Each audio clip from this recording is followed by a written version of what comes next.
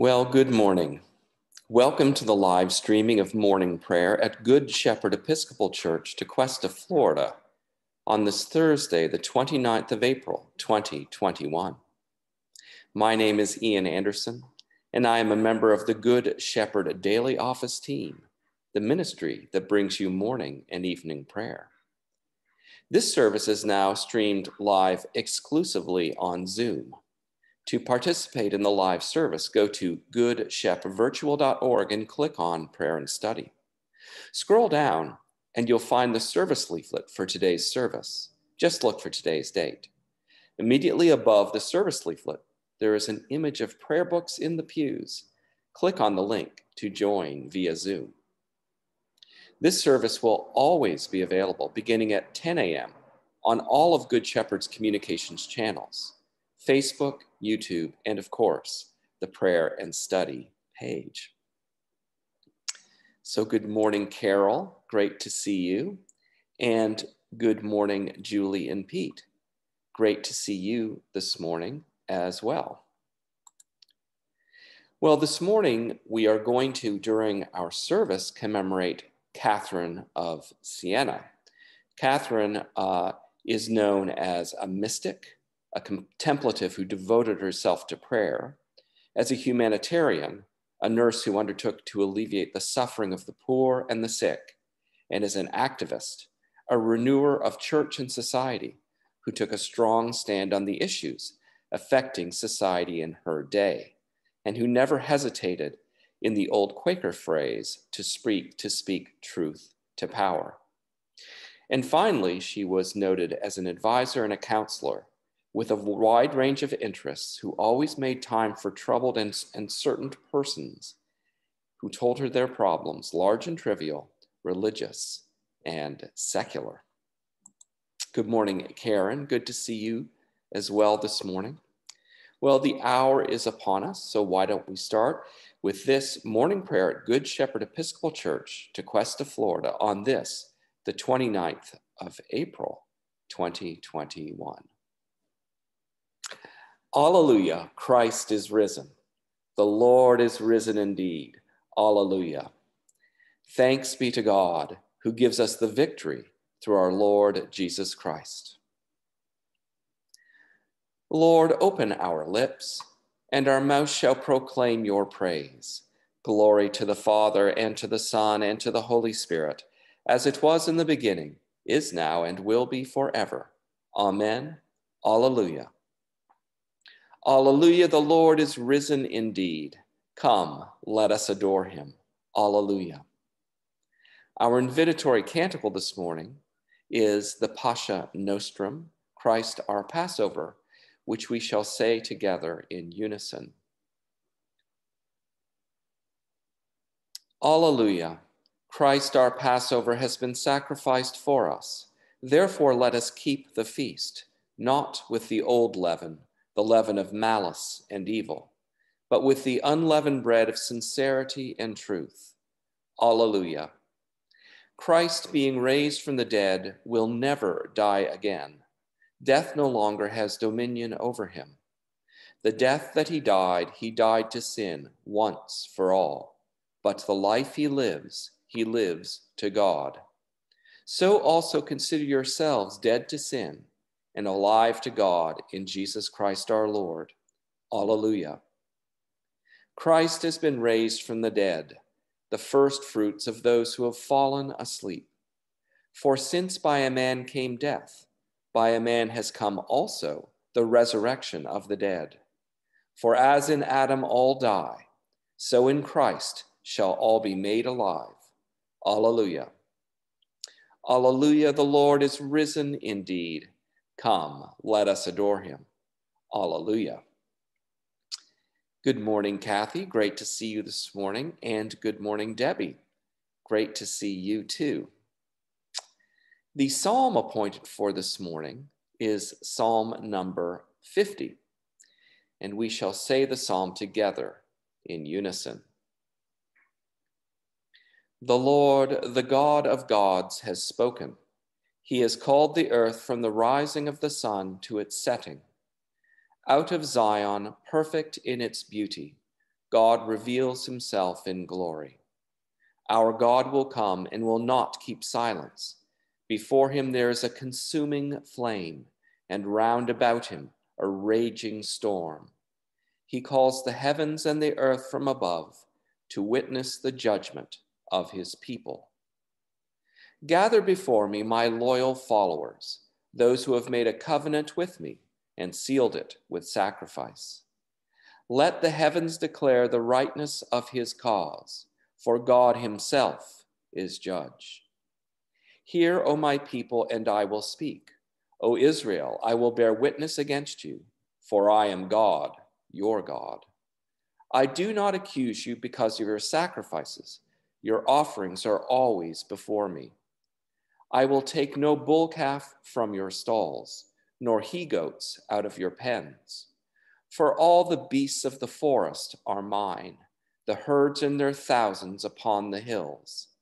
I know every bird in the sky, and the creatures of the field are in my sight.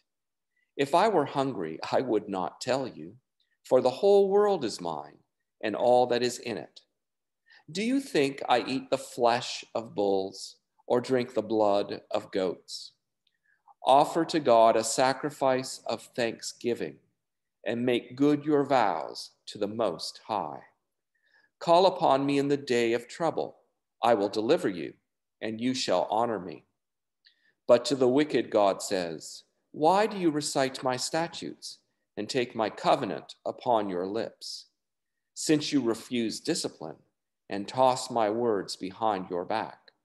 When you see a thief, you make him your friend, and you cast in your lot with adulterers. You have loosed your lips for evil and harnessed your tongue to a lie. You are always speaking evil of your brother and slandering your own mother's son. These things you have done, and I kept still, and you thought that I am like you. I have made my accusation. I have put my case in order before your eyes. Consider this well, you who forget God, lest I rend you, and there be none to deliver you. Glory to the Father, and to the Son, and to the Holy Spirit, as it was in the beginning, is now, and will be forever. Amen. Good morning, Sherry. Great to see you. Glad you joined us this morning. So, our Old Testament reading this morning, we continue from the book of the Wisdom of Solomon, which we find in the Apocrypha. All those things have vanished like a shadow, and like a rumor that passes by, like a ship that sails through the billowy water, and when it is past, no trace can be found, no track of its keel in the waves, or as, when a bird flies through the air, no evidence of its passage is found. The light air, lashed by the beat of its pinions, and pierced by the force of its rushing flight, is traversed by the movement of its wings, and afterwards no sign of its coming is found there. Or as, when an arrow is shot at a target, the air thus divided comes together at once, so that no one knows its pathway. So we also, as soon as we were born, ceased to be, and we had no sign of virtue to show, but were consumed in our wickedness, because the hope of the ungodly is like thistledown carried by the wind, and like a light frost driven away by a storm. It is dispersed like smoke before the wind, and it passes like the remembrance of a guest who stays but a day. But the righteous live forever, and their reward is with the Lord. The Most High takes care of them. Therefore they will receive a glorious crown with a beautiful diadem from the hand of the Lord, because with his right hand he will cover them, and with his arm he will shield them. The Lord will take his zeal as his whole armor, and will arm all creation to repel his enemies. He will put on righteousness as a breastplate, and wear impartial justice as a helmet. He will take holiness as an invincible shield and sharpen stern wrath for a sword. And creation will join with him to fight against his frenzied foes. Shafts of lightning will fly with true aim and will leap from the clouds to the target as from a well-drawn bow. And hailstones full of wrath will be hurled as from a catapult. The water of the sea will rage against them, and rivers will relentlessly overwhelm them. A mighty wind will rise against them, and like a tempest, it will winnow them away.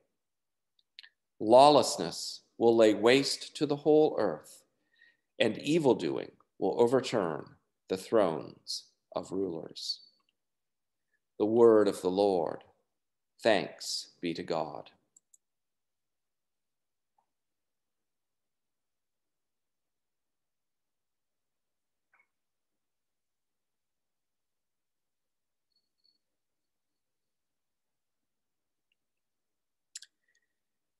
This morning's Old Testament canticle is number 8 in our prayer book, Cantimus Deo, the Song of Moses. And this canticle is very associated with the Easter season. And in fact, it must be said during Easter week. So a very Easter season canticle. So let us say together the Song of Moses. I will sing to the Lord, for he is lofty and uplifted. The horse and its rider has he hurled into the sea. The Lord is my strength and my refuge. The Lord has become my Savior. This is my God, and I will praise him, the God of my people, and I will exalt him. The Lord is a mighty warrior. Yahweh is his name. The chariots of Pharaoh and his army has he hurled into the sea. The finest of those who bear armor have been drowned in the Red Sea. The fathomless deep has overwhelmed them. They sank into the depths like a stone. Your right hand, O Lord, is glorious in might. Your right hand, O Lord, has overthrown the enemy. Who can be compared with you, O Lord, among the gods? Who is like you, glorious in holiness, awesome in renown, and worker of wonders? You stretched forth your right hand. The earth swallowed them up. With your constant love, you led the people you redeemed. With your might, you brought them in safety to your holy dwelling. You will bring them in and plant them on the mount of your possession, the resting place you have made for yourself, O Lord, the sanctuary, O Lord, that your hand has established. The Lord shall reign forever and forever. Glory to the Father, and to the Son, and to the Holy Spirit, as it was in the beginning, is now, and will be forever. Amen. In our New Testament reading this morning, we continue with Paul's letter to the Christian community at Colossae, a city in Asia Minor very near Ephesus. So, a reading from Paul's letter to the Colossians. See to it that no one takes you captive through philosophy and empty deceit, according to human tradition, according to the elemental spirits of the universe, and not according to Christ. For in him the whole fullness of deity dwells bodily, and you have come to fullness in him, who is the head of every ruler and authority. In him also you were circumcised with a spiritual circumcision, by putting off the body of the flesh in the circumcision of Christ. When you were buried with him in baptism, you were also raised with him through faith in the power of God, who raised him from the dead. And when you were dead in trespasses and the uncircumcision of your flesh, God made you alive together with him when he forgave us all our trespasses, erasing the record that stood against us with its legal demands. He set this aside, nailing it to the cross. He disarmed the rulers and authorities and made a public example of them, triumphing over them in it. Therefore, do not let anyone condemn you in matters of food and drink, or observing festivals, new moons, or Sabbaths. These are only a shadow of what is to come, but the substance belongs to Christ.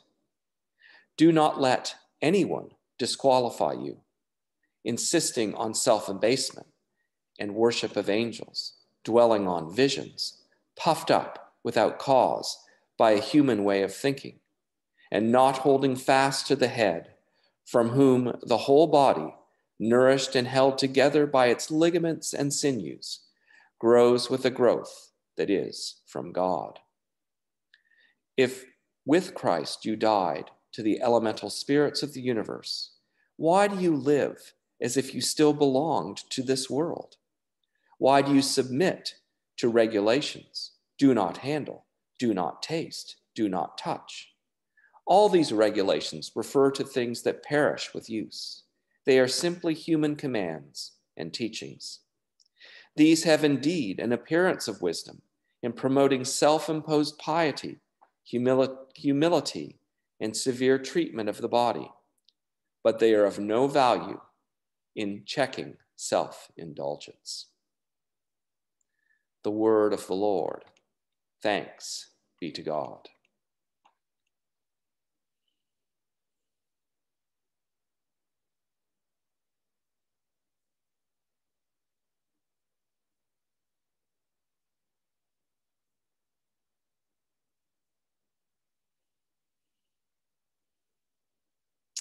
Today's New Testament canticle is the Gloria in Excelsis, Glory to God.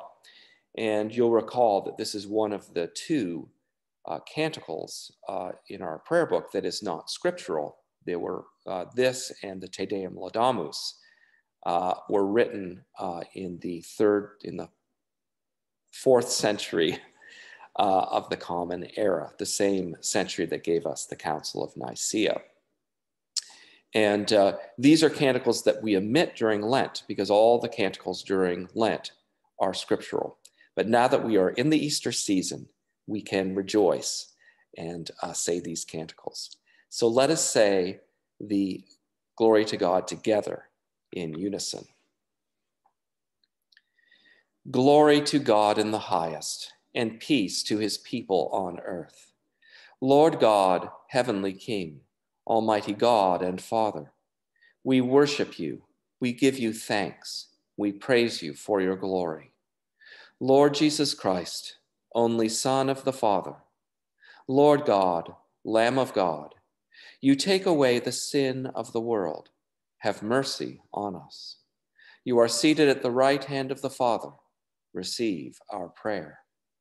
For you alone are the Holy One. You alone are the Lord. You alone are the Most High, Jesus Christ, with the Holy Spirit, in the glory of God the Father. Amen. And let us confess our Christian faith in the words of the Apostles' Creed. I believe in God, the Father Almighty, creator of heaven and earth. I believe in Jesus Christ, his only Son, our Lord. He was conceived by the power of the Holy Spirit and born of the Virgin Mary. He suffered under Pontius Pilate, was crucified, died, and was buried. He descended to the dead. On the third day he rose again. He ascended into heaven and is seated at the right hand of the Father. He will come again to judge the living and the dead. I believe in the Holy Spirit, the Holy Catholic Church, the communion of saints, the forgiveness of sins, the resurrection of the body, and the life everlasting. Amen. The Lord be with you, and also with you. Let us pray. Our Father, who art in heaven, hallowed be thy name.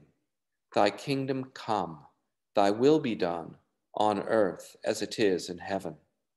Give us this day our daily bread, and forgive us our trespasses, as we forgive those who trespass against us. and lead us not into temptation, but deliver us from evil. For thine is the kingdom, and the power, and the glory, forever and ever. Amen. Suffrages B. Save your people, Lord, and bless your inheritance. Govern and uphold them, now and always. Day by day we bless you. We praise your name forever. Lord, keep us from all sin today. Have mercy upon us, Lord, have mercy. Lord, show us your love and mercy, for we put our trust in you. In you, Lord, is our hope, and we shall never hope in vain. The collect for the day is the collect for the fourth Sunday of Easter, which is, of course, Good Shepherd Sunday. O God, whose Son, Jesus, is the good shepherd of your people, grant that when we hear his voice, we may know him who calls us each by name and follow where he leads, who with you and the Holy Spirit lives and reigns, one God, forever and ever. Amen. And as I mentioned this morning, we are commemorating Catherine of Siena this morning. She was a reformer and spiritual teacher who died in the year 1380. I'm not putting the dates in the leaflet because I think it's really amazing to see just all those centuries over which people have witnessed to Jesus over the time. So, the collect to commemorate Catherine of Siena. Almighty and everlasting God, who kindled the flame of your love in the heart of your servant, Catherine of Siena, grant to us the same strength of conviction and power of love, that as we rejoice in her triumph, we may profit by her example. Through Jesus Christ our Lord. Amen. A collect for the renewal of life. O God, the King eternal, whose light divides the day from the night and turns the shadow of death into the morning, drive far from us all wrong desires. Incline our hearts to keep your law and guide our feet into the way of peace, that, having done your will with cheerfulness during the day, we may, when night comes, rejoice to give you thanks. Through Jesus Christ our Lord. Amen. And a prayer of self-dedication. Almighty and eternal God, so draw our hearts to you, so guide our minds, so fill our imaginations, so control our wills, that we may be wholly yours, utterly dedicated to you. And then use us, we pray, as you will, and always to your glory and the welfare of your people. Through our Lord and Savior, Jesus Christ. Amen. We pray for our brothers and sisters in Christ throughout the world and in every denomination, remembering today especially our Orthodox Christian brothers and sisters who today are celebrating Maundy Thursday during Holy Week, being that this coming Sunday is Orthodox Easter. So let us remember them. But we particularly pray for those throughout the Anglican Communion, remembering today especially the Diocese of Brisbane, Australia, the Most Reverend Dr. Philip John Aspinall, Archbishop and Metropolitan. We pray also for our own Diocese of Southeast Florida and our Bishop, the Right Reverend Peter Eaton, and his wife, Kate. And our companion diocese, remembering today especially the Diocese of Toliara, Madagascar. O God, you have made of one blood all the peoples of the earth, and sent your blessed Son to preach peace to those who are far off and to those who are near. Grant that people everywhere may seek after you and find you. Bring the nations into your fold. Pour out your Spirit upon all flesh, and hasten the coming of your kingdom. Through Jesus Christ our Lord. Amen. We pray for our own parish family and those dear to them, remembering today especially Becky and family, Patricia, Priscilla, Steve, Joey, Julia, our own Bob and Pam, Ashley, Mindy, Bernie, Peter, Joe, Sal and Colleen, Chris, Brooke and family, Jim and Jerry, Debbie, and Jay and family. We pray also for our serve ministries, remembering especially Grief Share, that those who have suffered the loss of a loved one need not grieve alone, but may know the comfort of others who have suffered such a loss. And our food pantry, that through nourishing the bodies and spirits of our neighbors in need, we may be a beacon of faith, hope, and love in this community. Almighty and ever-living God, ruler of all things in heaven and earth, hear our prayers for this parish family. Strengthen the faithful, arouse the careless, and restore the penitent. Grant us all things necessary for our common life, and bring us all to be of one heart and mind within your holy church. Through Jesus Christ our Lord. Amen. At this time, I invite your prayers of petition, intercession, and thanksgiving, either shared with all or held in the silence of your hearts.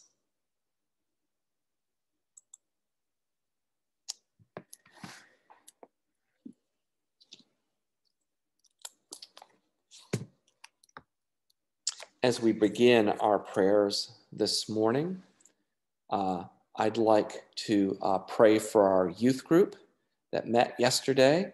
So let us say the prayer for young persons in our prayer book.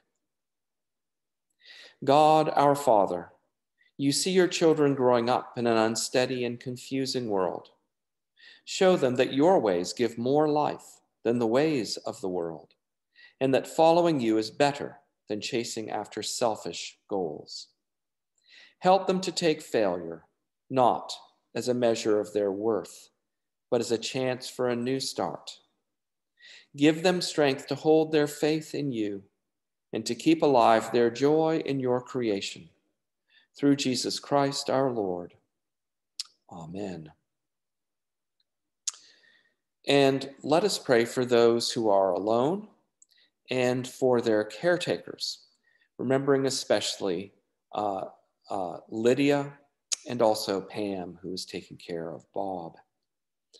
Almighty God, whose Son had nowhere to lay his head, grant that those who live alone may not be lonely in their solitude, but that, following in his steps, they might find fulfillment in loving you and their neighbors. Through Jesus Christ our Lord. Amen. And Debbie gives thanksgiving to God for a successful trip to Jacksonville for Connie's concerns. Not done, but more steps accomplished with amazing ease. So thanks be to God for that. And let us therefore pray for those whom we love. Almighty God, we entrust all who are dear to us to your never-failing care and love for this life and for the life to come, knowing that you are doing for them better things than we can desire or pray for. Through Jesus Christ our Lord. Amen. And let us pray for all doctors, nurses, and healthcare professionals. And let us particularly remember those who work and live in India, which is undergoing an enormous surge in COVID-19 right now, without the resources that they need to tend to all of the sick people who are coming there. So let us pray for doctors and nurses and healthcare professionals in general. Sanctify, O Lord, those whom you have called to the study and practice of the arts of healing and to the prevention of disease and pain. Strengthen them by your life-giving Spirit. that by their ministries the health of the community may be promoted and your creation glorified. Through Jesus Christ our Lord. Amen. And today, as Father Doug and the other clergy of the diocese conclude their clergy conference, which is a time of continuing education and prayer for them, let us pray for a church convention or meeting. Almighty and ever-living God, source of all wisdom and understanding, be present with those who take counsel at the clergy conference of the Diocese of Southeast Florida for the renewal and mission of your church. Teach us in all things to seek first your honor and glory.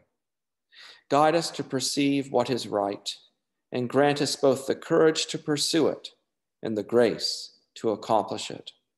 Through Jesus Christ our Lord. Amen. And let us continue with the general thanksgiving, which we shall say together in unison.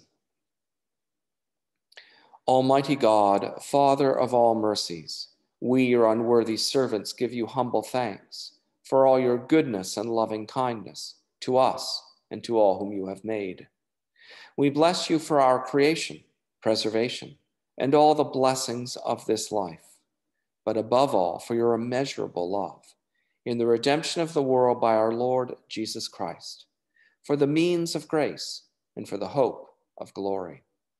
And we pray, give us such an awareness of your mercies that with truly thankful hearts we may show forth your praise, not only with our lips, but in our lives, by giving up ourselves to your service and by walking before you in holiness and righteousness all our days. Through Jesus Christ our Lord, to whom with you and the Holy Spirit be all honor and glory throughout all ages. Amen. Let us bless the Lord. Alleluia, alleluia. Thanks be to God. Alleluia, alleluia. Glory to God, whose power working in us can do infinitely more than we can ask or imagine. Glory to God from generation to generation in the church and in Christ Jesus forever and ever. Amen. Thank you so much for joining me this morning for morning prayer on this lovely Thursday morning in April. And as you go out into the world today, as always, remember to be kind to your neighbor when you greet him or her. One never knows what another is going through. Amen.